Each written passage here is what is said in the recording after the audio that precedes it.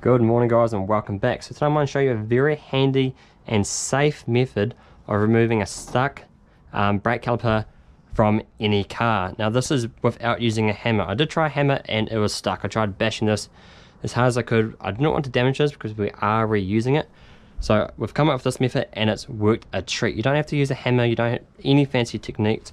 All you will have to do is scan through your nuts and bolts drawer and find a long bolt, a nut and a washer, and you'll see if you've taken your brake caliper off, you'll need to for this. You'll see these two big holes at the back here where these bolts went through, there and there. You'll need a longer and thinner nut than this one that's going to go through there and rest on the back of your brake caliper. And with the washer, put the nut there, the washer, so it doesn't go through that hole, and the nut on the side. And nut, and it's pressed against there. We want to go along and put two, maybe three, whatever you want.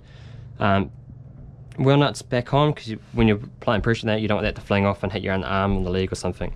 So once you've got those on and it's nice and secure,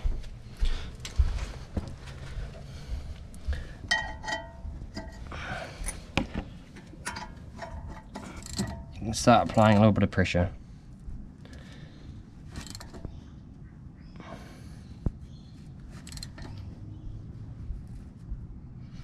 So apply pressure on one point, back it off a little bit, just so you can rotate the hub. So that way you're applying pressure on different points, so it's just not going to fling off or it's going to create too much pressure and actually end up damaging that. So you can tighten that back up. I find it easy to do it all by hand first, get it nice and tight, then you can go along with your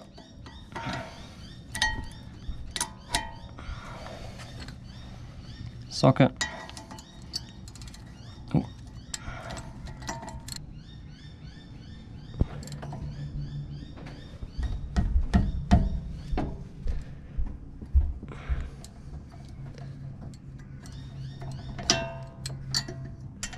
Back it off a little bit.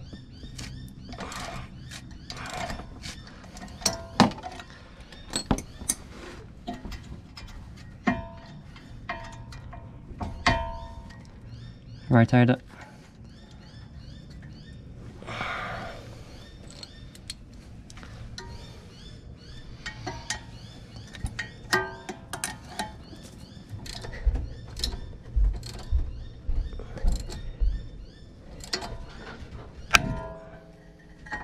And there we go. Do you hear it pop then? You can see it's loose.